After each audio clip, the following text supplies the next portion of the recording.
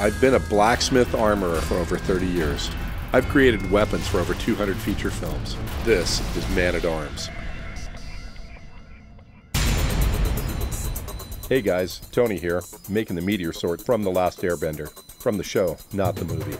Because it's called a Meteor sword, I had to make it using Meteorite. I have meteorites from Australia, from Namibia, from the Gibeon meteorite strike, and I had a huge chunk of the Campo de Cielo meteorite from Argentina. The chunk I had probably weighed 20 pounds, and you figure there's 454 grams to a pound, and that meteorite was worth about $1 a gram.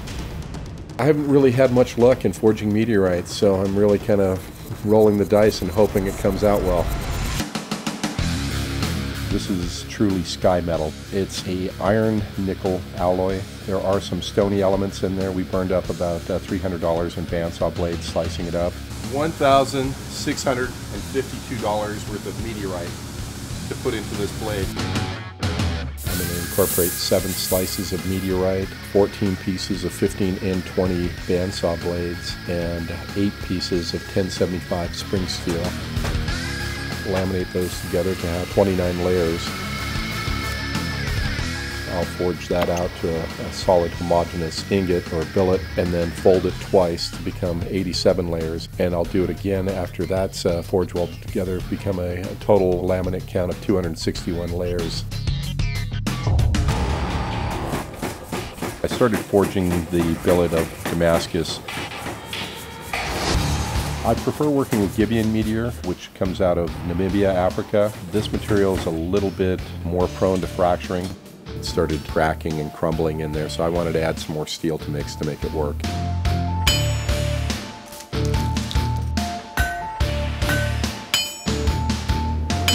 I've just folded the 29 layers on themselves with a piece of 3/16 1075 steel in the middle, and then I'm going to laminate 2 pieces of 3/16 1075 on the outside, which is going to add a higher alloy steel to the iron meteorite, which is causing the billet to crumble a little bit. That gave my initial layer count from 29 layers to 32 layers, and then I folded that 3 times to come up with 96 layers. Folded that again and again afterwards, so we're now at 384 layers. It is holding together, it is forge welding, and we'll make it into a sword blade soon. When I'm forge welding steel into the power hammer, each time that the dies come down on a hammer, it smacks it and shoots sparks everywhere. I had some paper stored underneath the stomp shear, which is near my forge, and I didn't realize there was paper underneath there, so as I was forge welding, a spark got on there and ignited the paper. Still on fire! Stop the fire extinguisher, stomp it out! I was telling Bryan, if it's just a paper fire, go in there and stomp it out. He used the fire extinguisher and smoked us out of the shop, so it's always exciting. I forged the blade out to the shape.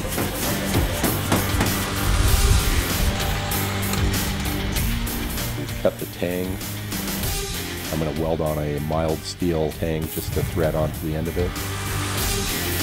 I started sanding it down, polishing it up a little bit, and put it in the ferric chloride to etch it and bring out the pattern on it. It's a beautiful pattern.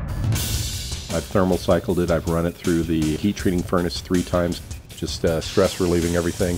That will go into the oven again, be brought up to the critical temperature of 1600 degrees, and then quenched in oil and then tempered.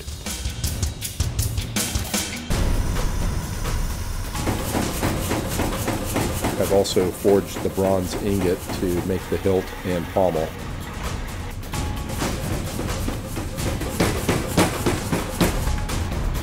Bryan has taken that to the mill, milled the slot in the hilt, and also turned the pommel on the lathe and drilled and tapped that.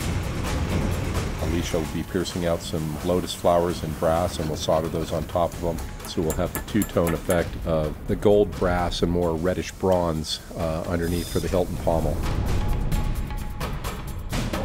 And then the grip will be covered with brown leather, and then put a lighter brown leather wrap over the top in a crisscross pattern. And then we did brass bezels going around the top and bottom to hold everything together.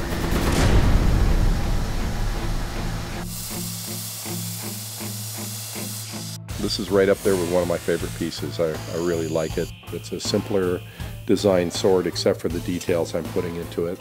I like the technical aspect of forging the blade to this many layers and using actual meteorite. That made it really, really cool.